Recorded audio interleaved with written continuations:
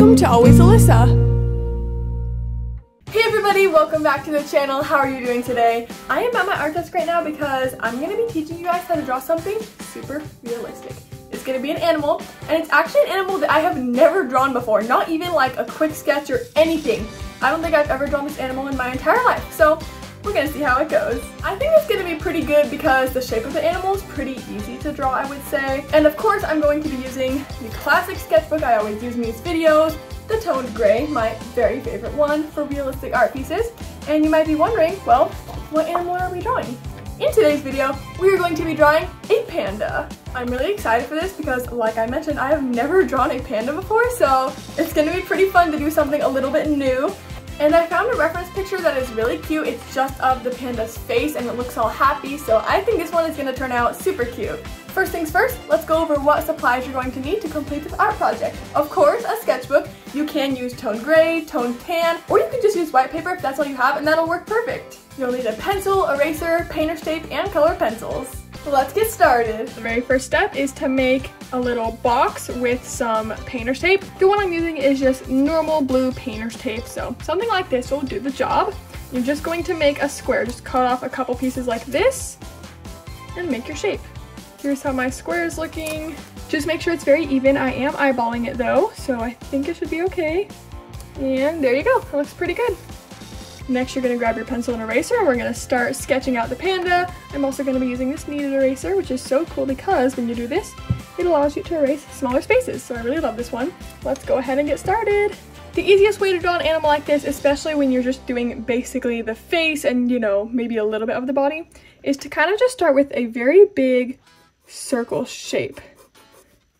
So let's just kind of sketch that in pretty lightly, because then if you don't like it, you can change it a little bit. And make sure you also measure for your reference picture and kind of see how like far it is from the edge of the paper. That really helps too. Now I'm just doing the shape of the ears. I'm kind of measuring to see how far the chin is from the mouth, and I'm going to start drawing this mouth shape in. Let's add a little tooth right here.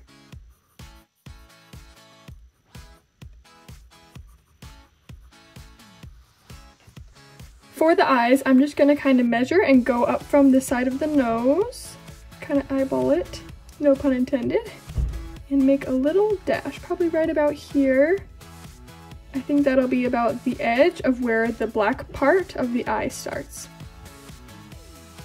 Just keep working on getting those shapes, and don't forget about the little black patches that they have around their eyes.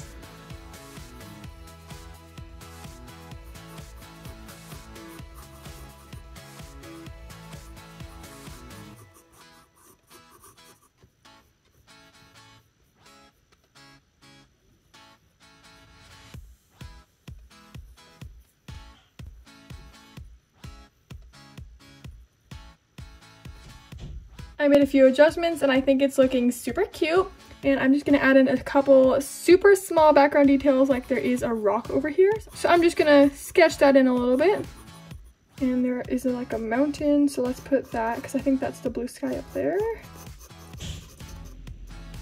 I noticed in the background there were some like blurry trees, and pretty much everything in the background is blurry, including these leaves in front, and just the panda is in focus on my reference picture. So I just kind of made the trees like kind of squiggly because, you know, they're going to be blurry anyways, and I just kind of made the basic outline of them. Now it's time to color. I'm going to start off with the nose, which is mainly dark gray and black with a little bit of lighter highlights on the left and right side, which are kind of light blue and light gray coloring.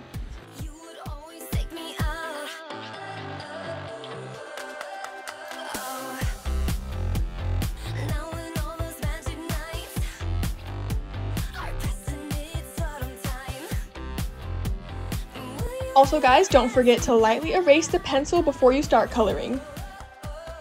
Now for the eyes, make sure to leave a small bluish colored space for the highlight and make it more white when the dark part of the eye is finished. For these eye patches, make sure to start with gray as a base and gradually get darker when adding the layers.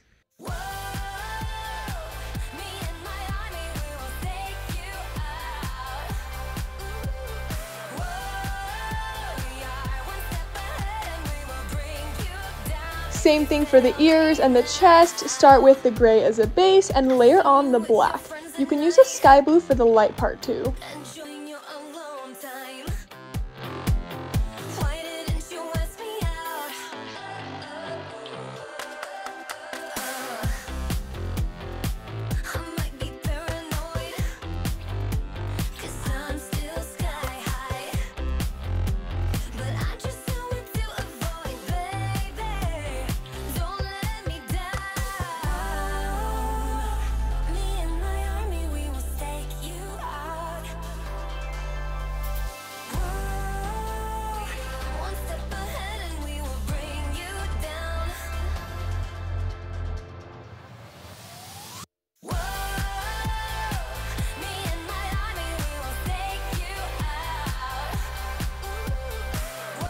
Alright, I have a tip for you guys. When you're drawing the white part of the panda, specifically the white, not the black, be careful to not press too hard with the colored pencil at first.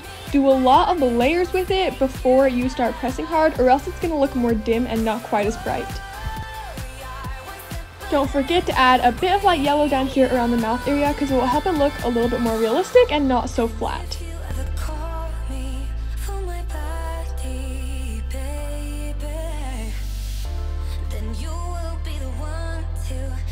Now, when you're working on the background, drawing the mountains, the trees, and the rocks, and whatever else is behind this panda, go outside of the original lines that you drew in pencil a little bit and blend all around there to kind of give it more of a blurred look since the focus is on the panda. Don't worry about it looking a little bit messy because if you press a little bit harder, and even if it is kind of messy, it'll just help complete the final look.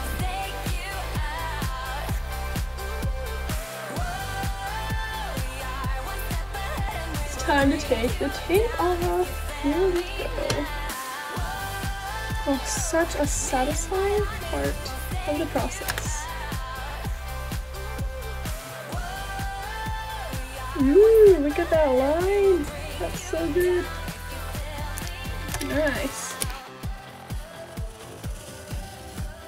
Perfect. Yay, it's all finished. So cute, I love it. Well, everybody, we finished the art piece. I'm actually pretty excited about how it turned out. I would say it turned out maybe a little better than I thought it would, but at the same time, there are definitely some things that could have been maybe a little bit better about it. But either way, I do really like it. Here is the finished product, the cute little panda.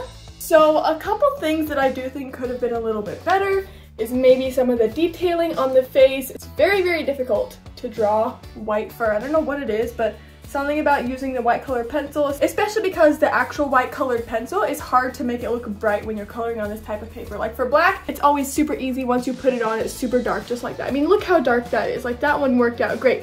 But for white, it's hard to get it super white. If you're an artist, then you know what I'm talking about, but I don't know exactly how to say it. So hopefully you guys get what I mean.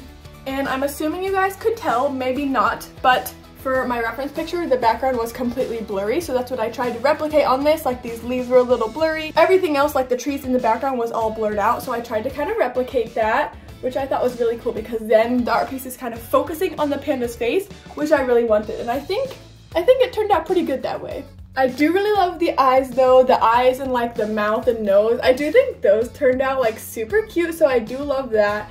I mean, overall it's pretty good. There's just a couple things that I would do maybe differently next time, but overall, I love it. Of course, if you guys enjoyed the video today, make sure to give me a thumbs up. That would be amazing. And if you followed along, I'm sure you did an amazing job. Oh, one more thing.